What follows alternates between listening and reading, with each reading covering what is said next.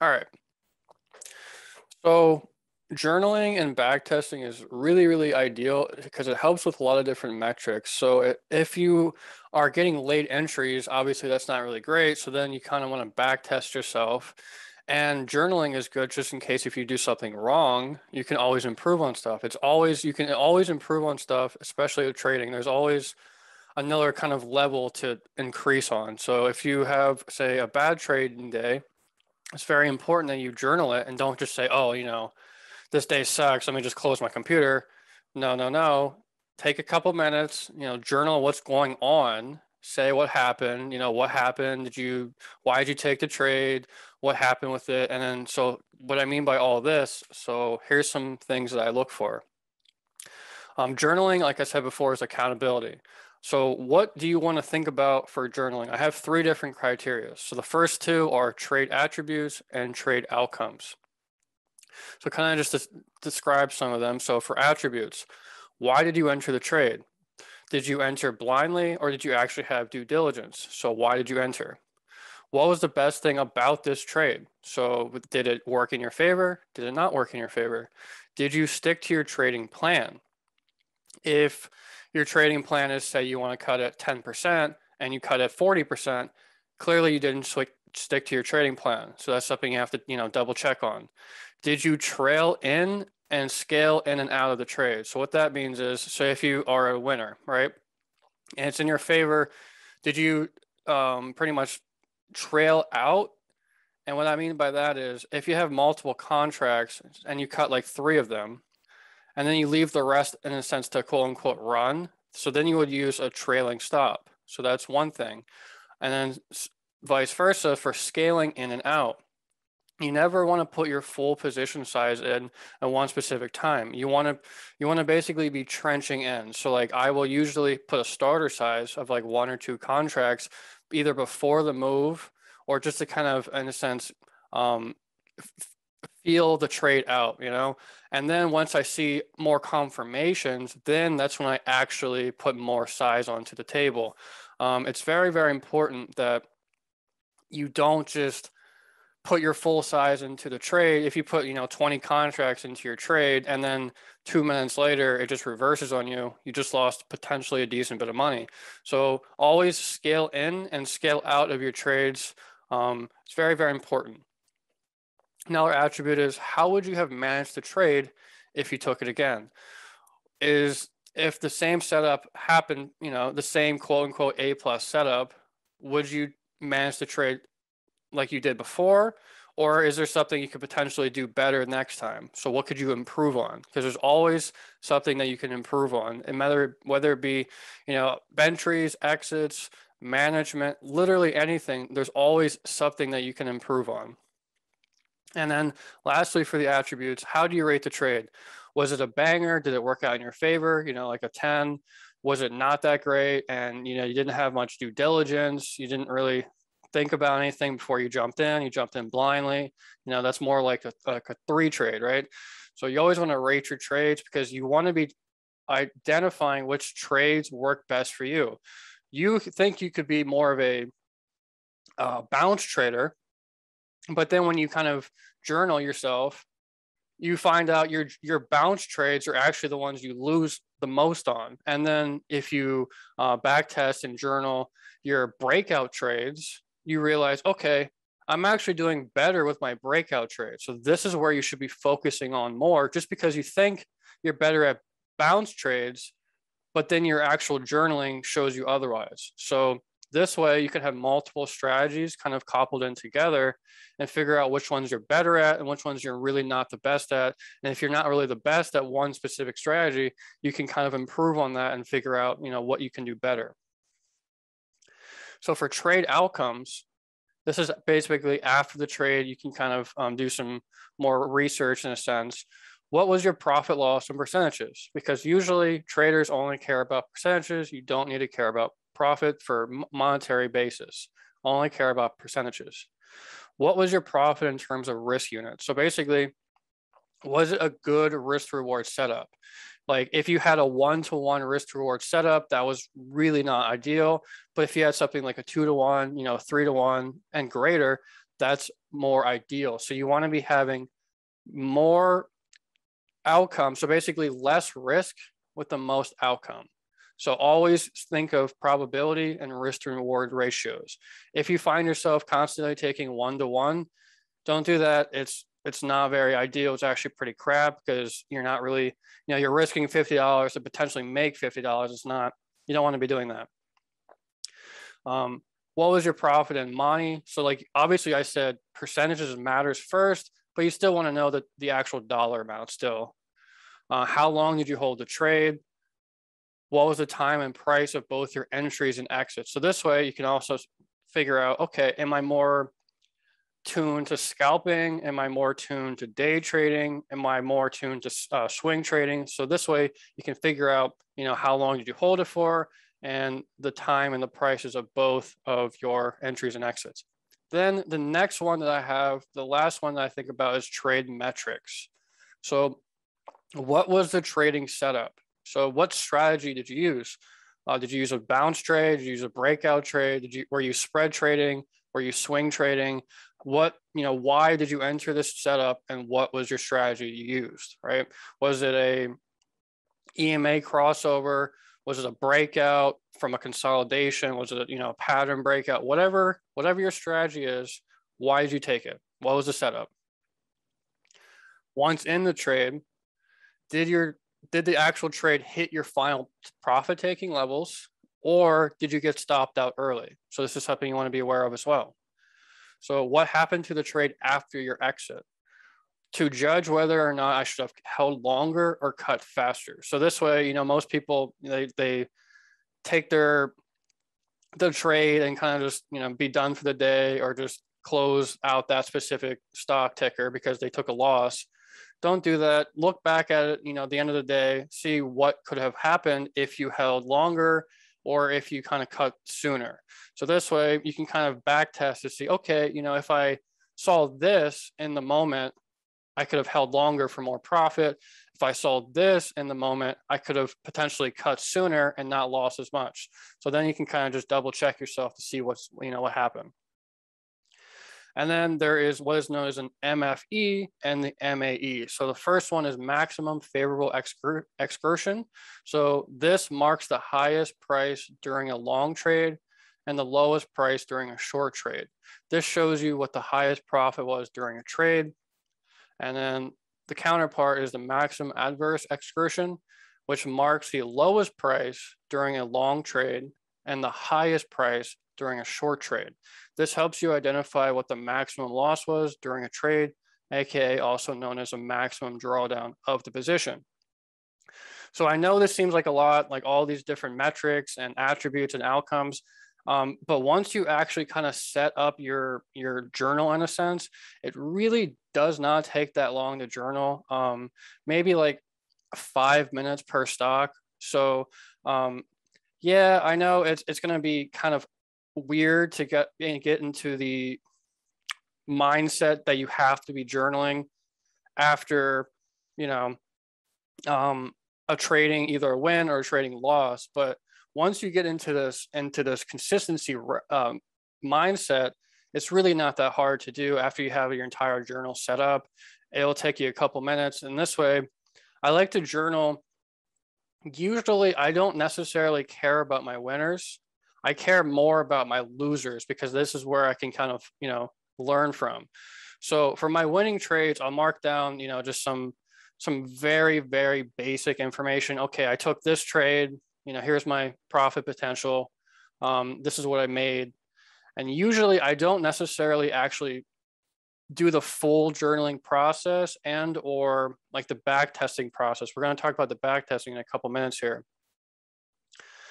But I usually journal the full, pretty much my winners on the weekends. So when I'm kind of like, back testing and journaling everything just to see how I did for the trading week, that's when I'll care more about my winners. But usually I will focus much more on my losers that specific day. So like if I took an L today, I'm not going to close my computer and, get all cranky and just leave.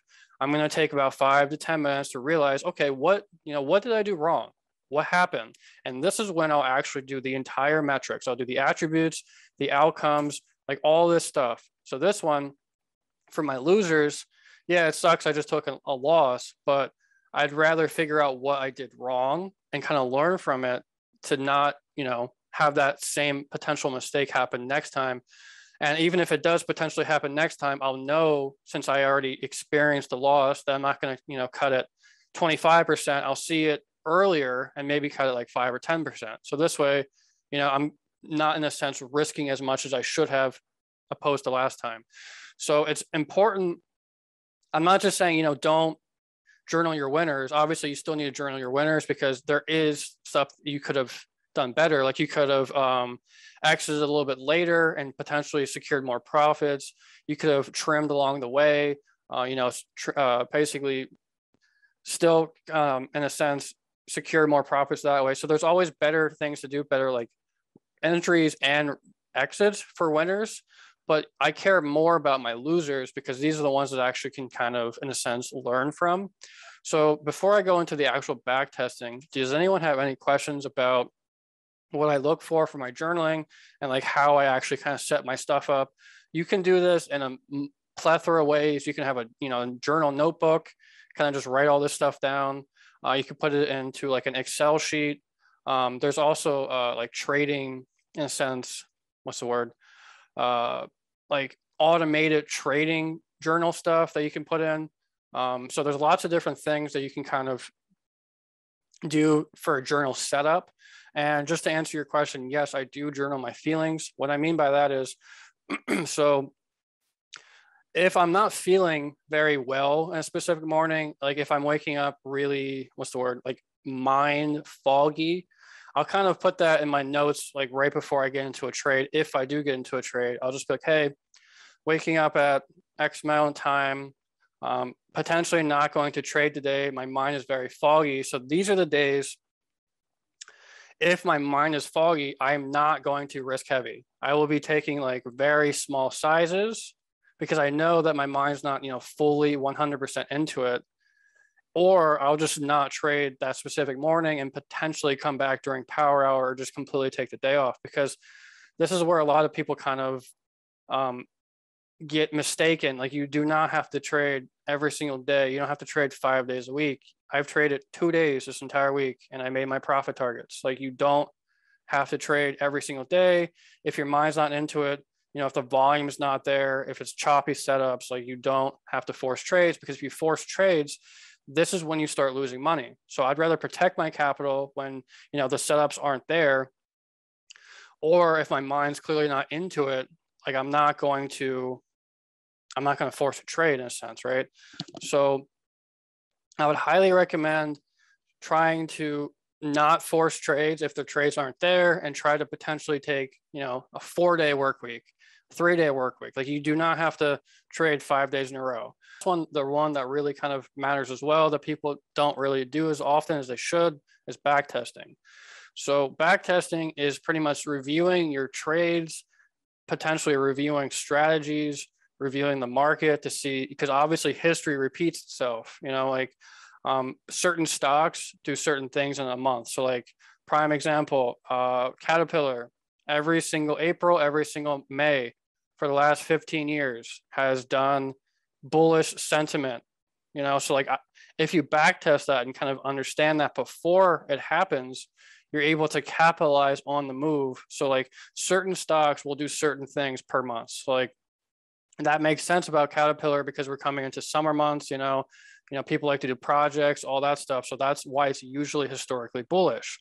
Another one that's really good at the end of the year is kind of like Apple and Microsoft. Usually they're always bullish towards the end of the year. So like, if you know these type of things, you're able to capitalize it beforehand. So back testing is extremely important, not only to like back test your certain self, but you can also back test other stocks to see how you can capitalize them on the future. So here's a few elements that I look for when back testing. So if I'm back testing myself, are my entries early enough, right? If I'm not entering at the correct time, nothing is worse than entering too late, because a lot of time people are like, oh, I missed the move. Let me just get in now. You know, they're all FOMOing and everything like that. So they're entering towards the top after the move has already happened.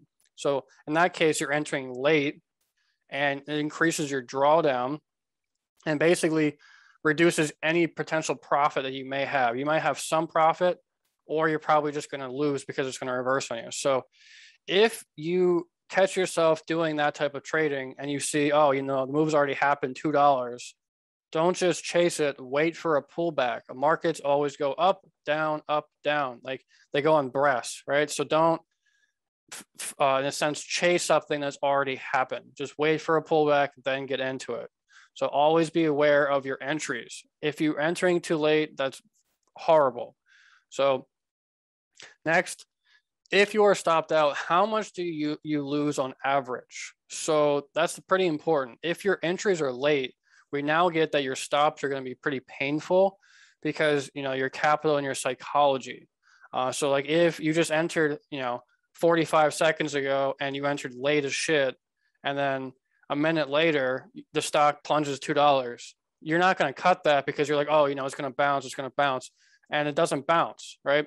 So that's what I mean by this is, even if your entries are in a sense late, you can still have horrible stops, because you're psychologically trading now and you didn't cut when you're supposed to.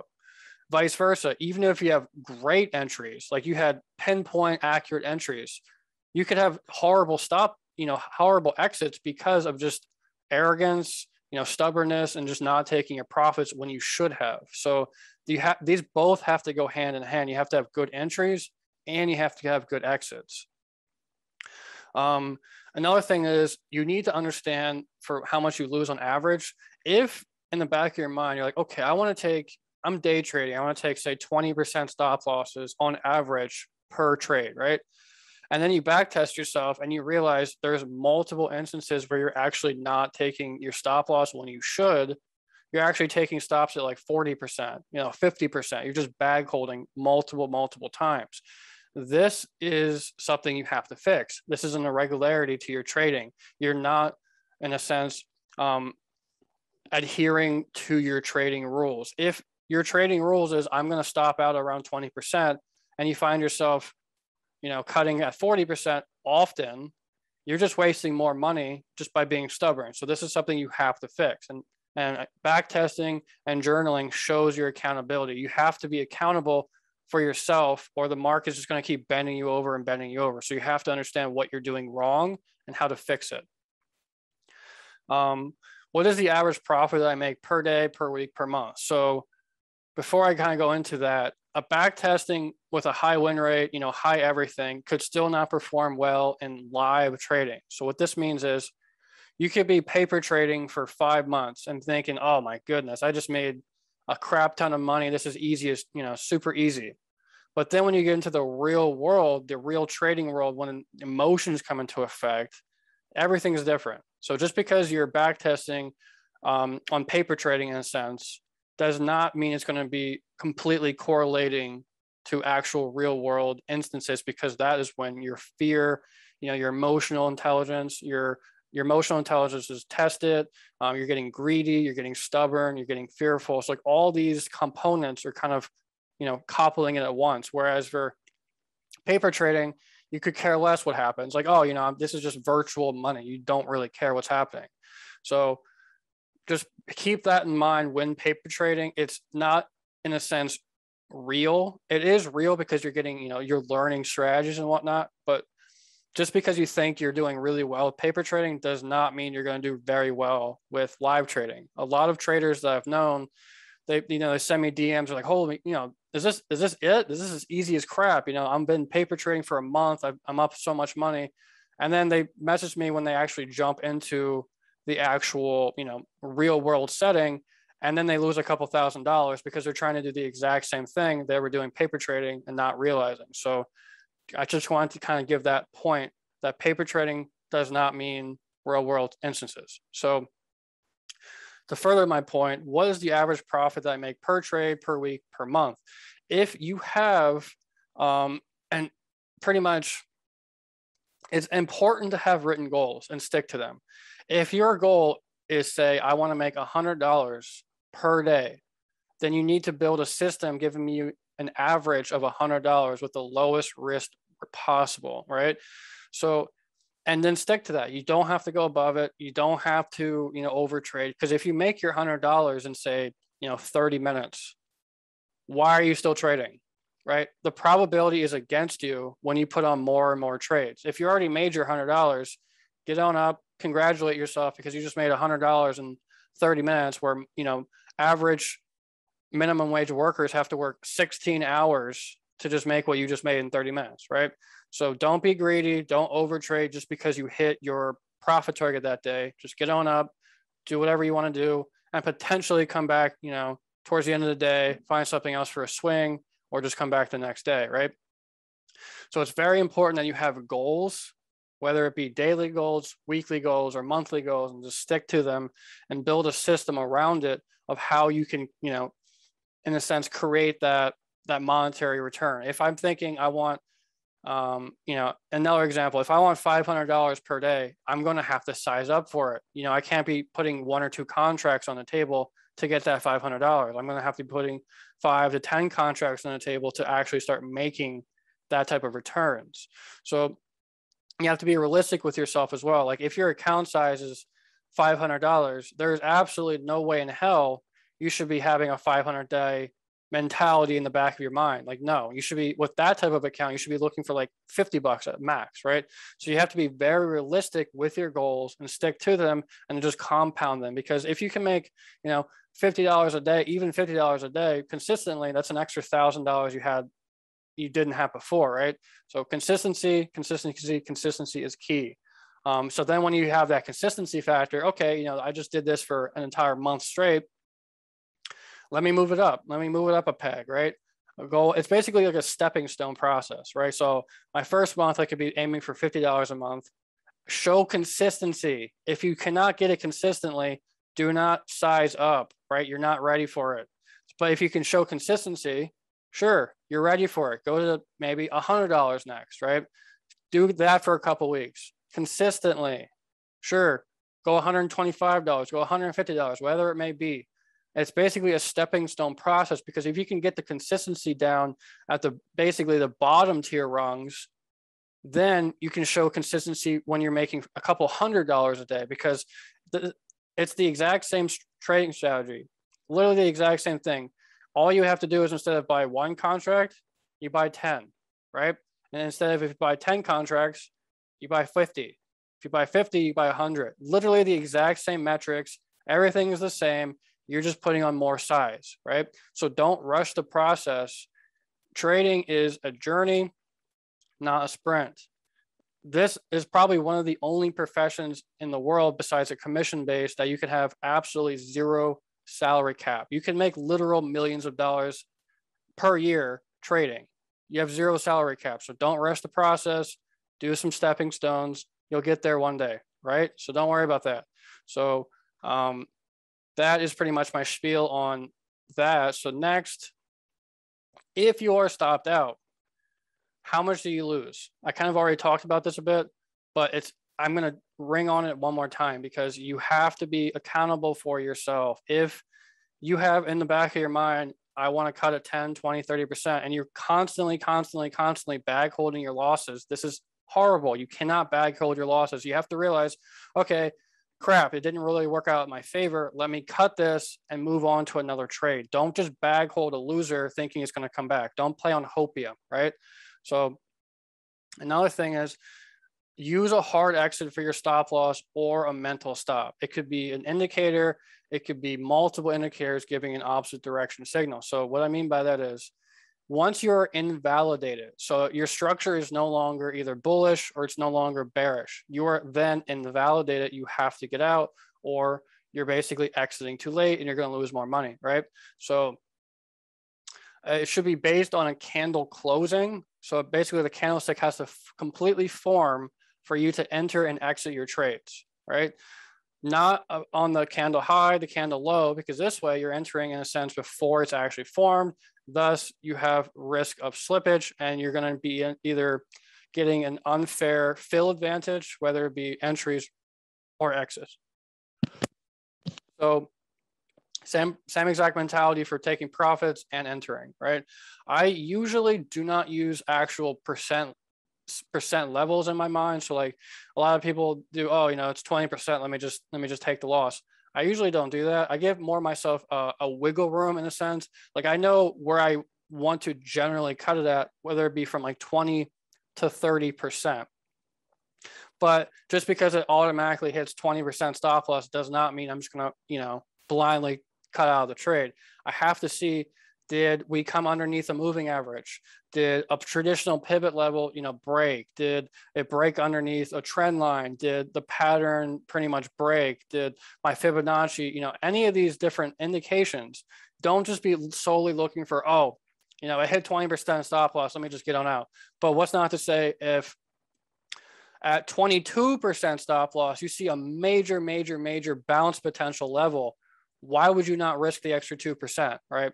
So after now, if it comes down below that massive, say monthly support level, sure, cut it then. But don't just because, oh, it's at 20%, let me just immediately stop that. And then 3% later, it just bounces right on you. And instead of your, 20% loss that you just took, if you waited potentially a couple minutes, it basically just reversed on you and you could have either broke even or potentially had some profits. So don't just think, oh, it's down 20%, let me immediately cut. That's not really a great mentality. Give yourself a wiggle room. Be like, okay, I have a wiggle room of about 20 to 30% on this trade.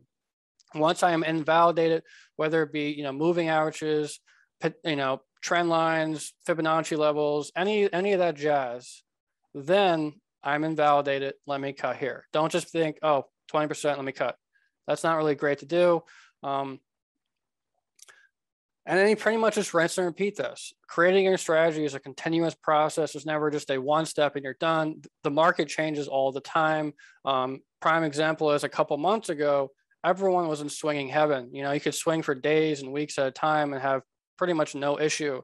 Now, the market is suited for more day trading and scalpers because it's a lot of fundamental news is coming into the market. The market was at all-time highs, so you don't really want to put increased size at these levels. So this is more suited for day trading and scalping. So you have to realize just because something worked out 6 months ago does not mean it's going to work out right now. The market is changing all the time, so you have to have multiple strategies in your arsenal to pretty much adhere to them. So like if it's super bullish, then sure, put some swings on. If it's super bearish, sure, put some swings on. Like it doesn't necessarily matter what you do. It could be day trading, scalping, spread trading, swing trading, as long as you have different trading strategies for different market environments. That's what's very important, because a lot of beginners come into the mindset, I have this one specific trading strategy only. This is all I'm going to do. And then they realize, why am I losing? Like, why am I losing here constantly? I don't know, because it's a scalper's market and you keep trying to put on swings. Like you have to take a step back and realize it's not going to work for you in this specific market environment. So you have to have multiple strategies in your arsenal to pretty much take from, depending on every single market environment, whether it be bullish market environment, bearish market environment, a sideways choppy market environment, because you can make money in any one of these environments if you know what trading strategy to actually use and utilize. After you're pretty much done backtesting, you always will notice potentially some irregularities, some errors, something that you need to be addressed on. So this is when it's very important to journal yourself in a sense. Be like, okay, I realized after backtesting a couple of my trades, I realized I entered way too late. This is something you have to work on. Like if you're entering way too late, why are you doing that? Are you FOMOing? Are you potentially trying to catch a move and just FOMOing? Are you entering too late because someone told you to enter? Are you entering too late just because, XYZ? So you have to realize, what are you doing wrong and how can you fix it? Because if you don't hold yourself accountable in a sense, how are you going to fix it if you're just like, oh, I just took a loss, let me just close my computer? How is that going to fix anything? You're not addressing the issue if you don't actually talk about it, if you don't write it down, if you don't like look at it, you're not going to fix anything. You're just going to keep, in a sense, bashing your head against the wall, thinking, oh, you know, trading is so hard, trading is so hard. It's hard because you're not taking accountability in yourself. No one's going to hold your hand during this journey. You have to back test, you have to journal, or you're just going to be stuck in the same exact rut you're in, right? It's very important if you want to, in a sense, level up to the next, you know, trading plateau. You have to hold yourself accountable. You can't just be doing the same exact stuff over and over and over again, you know, expecting different results. You have to switch up your strategy. You have to switch up what you're doing. You have to fix what you're doing, you know, like multiple instances here. So it could be super simple too. You could just be, you know, entering too late. Okay, that's an easy fix. Let me just hone that back a little bit. I'll fix that. What if you're exiting too late? Okay, that's a pretty simple fix. Let me just fix that. What if it's just a really simple fix? You're sizing too big for your account size. If you're on a $500 account, you know, and you're using $500 allocation per trade, that's a pretty simple fix. Don't do that. You know, put on $100 per trade. Okay, that's a simple fix, right? So you have to go back to the drawing board and repeat the entire back testing process, the entire journaling process to actually build your perfect strategy. Because once you get used to doing this type of stuff, it becomes easier and easier. And it kind of gets, you're able to get more consistent with it, because sometimes people, you know, never backtest, never journal, whereas other people, they will do it every single day.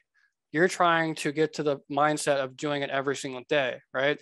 So you have to put the work in and stay focused if you truly, truly want to become financially free and have this as a source of income. Any questions about what I've talked about, whether it be journaling, how to journal, what I look for journaling, how to backtest, what I look for backtesting, pretty much anything we talked about over the last 30 minutes. Do you always wait until the end of the day or while you're trading? I feel like if I always waited to the end of the day, I'd forget shit, but at the same time, I feel like if I try to journal while I was trading, it's too much at once.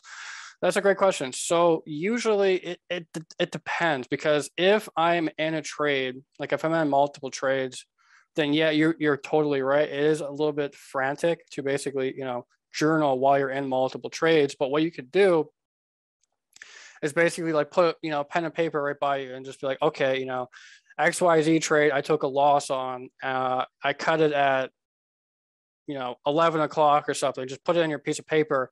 And then after the end of the day, that's when you kind of want to double check yourself. Be like, oh, okay, you know, what happened here? You know, what's going on here? So just to kind of further your question and your answer, if I am done for the trading day, so like if I took a loss, usually for me, if I take 2 losses in a row, I'm pretty much, I find myself revenge trading after the fact, right? So after 2 losses, I'm just going to be like, okay, I'm done for the day. Even if it's like 11 a.m., I'm going to journal really quickly for like 10, 20 minutes, figure out what I did wrong, and then pretty much just get on up for the day. Because this way, if I find myself, when I take multiple losses at once, my mind is cloudy. I'm revenge trading. You know, I'm just trying to make that loss I'm making back. I'm ego trading. It's not really, I'd rather just take a small loss, you know, like 2 losses in a row, than potentially take a large third loss just because, you know, I'm revenge trading at this rate.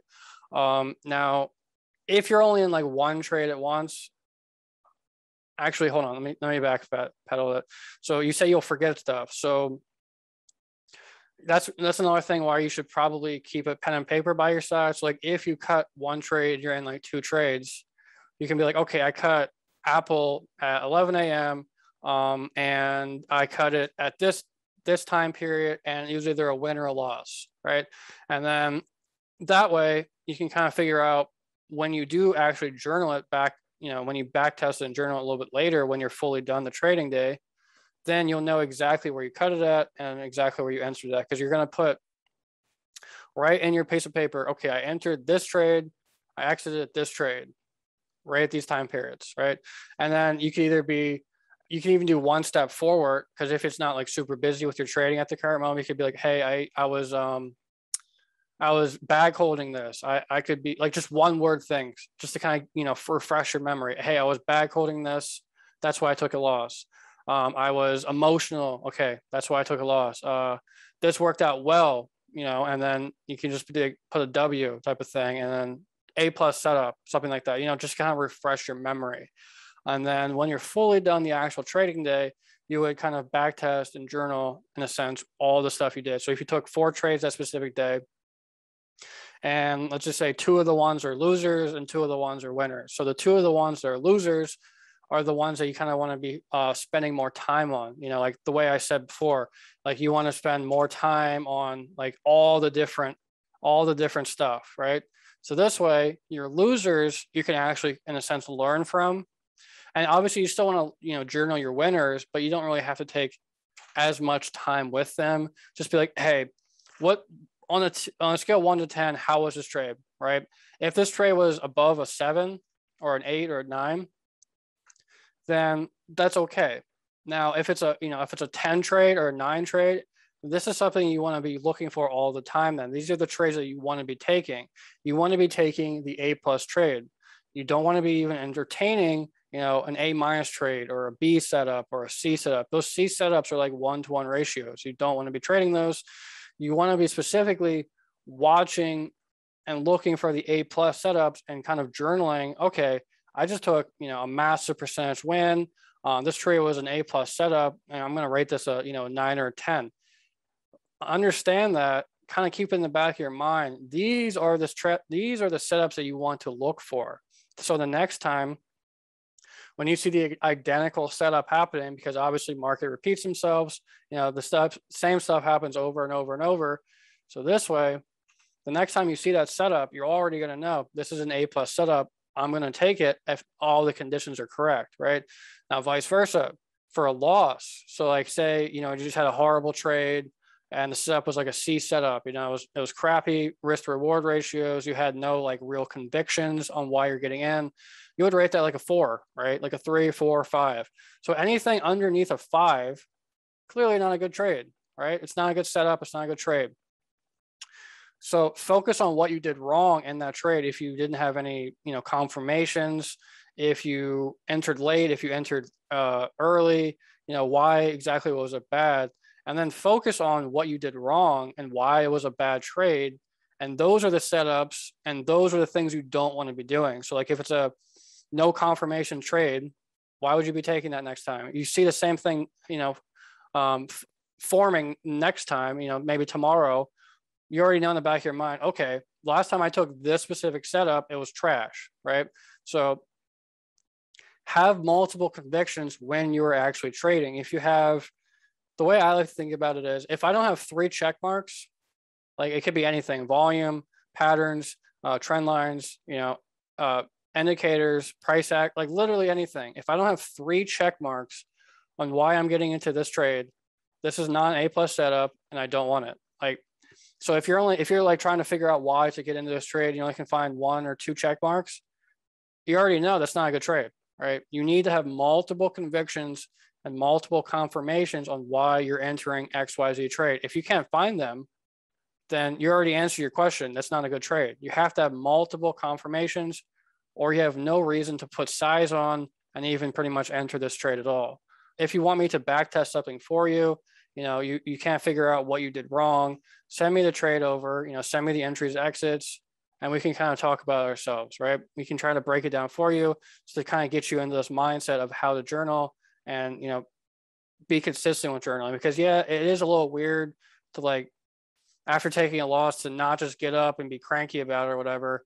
Just sit down, write about it for a couple minutes while it's fresh, write about it, and then just get on up, do your business, do whatever else. But don't just, if you take a loss or you take a win, don't just immediately get out your, your computer and just be like, oh, let me just, be done for the day. Like at least talk about it for a little bit in your journal, right?